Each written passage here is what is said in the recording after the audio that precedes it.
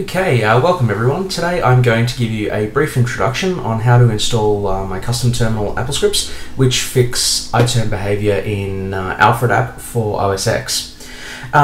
This is the official forum post that you can see on screen at the moment. If you would like to come directly to here, the URL you can go to is stew.link/alf iTerm post, which is that right there.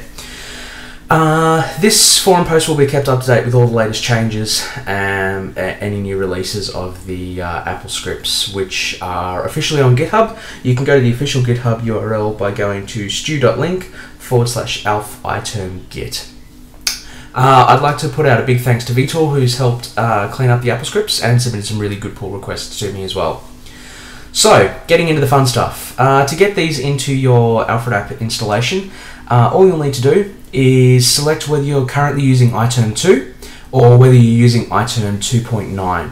The 2.9 branch is the new beta version, but there are some improved features of using the 2.9 branch, including getting around the age-old issue of that default tab opening up. So, all you need to do is select the version that you'd like. In this case, we'll select the 2.9 version. You just need to select the script in its entirety and make sure you copy that.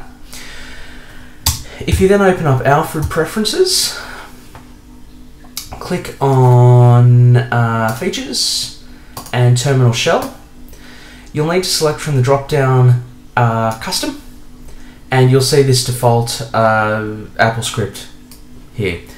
If you select that and paste in the new version of the script, this will give you the full functionality again.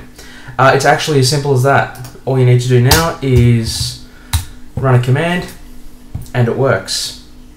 You'll notice that with the 2.9 branch, if I do ls, I'll only get one window. I won't get that default second tab opening, which is great. So if you have any issues, please do not hesitate to put a post on the forum. If you do recognize that there's a bug, also again, please don't hesitate to come to the official GitHub repository at that URL there again, click on issues and log a formal bug or even enhancement request. Thanks very much everyone, and I hope you get some use out of them.